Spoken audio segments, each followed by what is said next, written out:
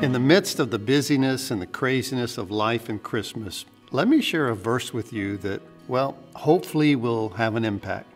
These are the words of Jesus. Come to me, all of you who are weary and heavy laden or burdened, and I can give you rest. Take my yoke upon you and let me teach you, because I'm humble, gentle at heart, and you'll find rest for your souls. There's three words Jesus uses here that I want to kind of share with you. He says, come, he says, take, and he says, learn. So the first step is you just come to him. And that's how it happens for all of us. He calls, he draws, he speaks, and we finally reach a place where we come to Jesus. And then he says, take my yoke upon you. And a lot of Christians, I don't think, ever get there. They maybe don't read the rest of the verse, I don't know. They come to Jesus, but they never really take his yoke. And yoke has to do with obedience. They would yoke two oxen together so, well, that they would pull together. They wouldn't go off and do their own thing.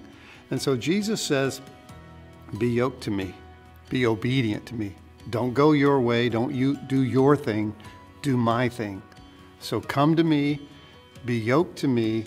And then he says, learn of me. It's not so much he's saying learn scripture, although theology's good and knowing the Bible's obviously important, but he says, learn of me. And if you really look into that, it has to do with lifestyle. Learn to live like I lived, Jesus said. The way he treated people, the way he responded to issues. It's kind of like if I were to say to you, do you believe God is sovereign? Yeah. Well, how do you respond to things in life when they don't go your way if God is sovereign? If you say, well, God is love, yeah, I believe that. Well, how do you respond to your neighbor that God loves? So Jesus says, come, take my yoke, and learn of me. Three powerful things. And if you do that, he says, you'll find rest for your souls.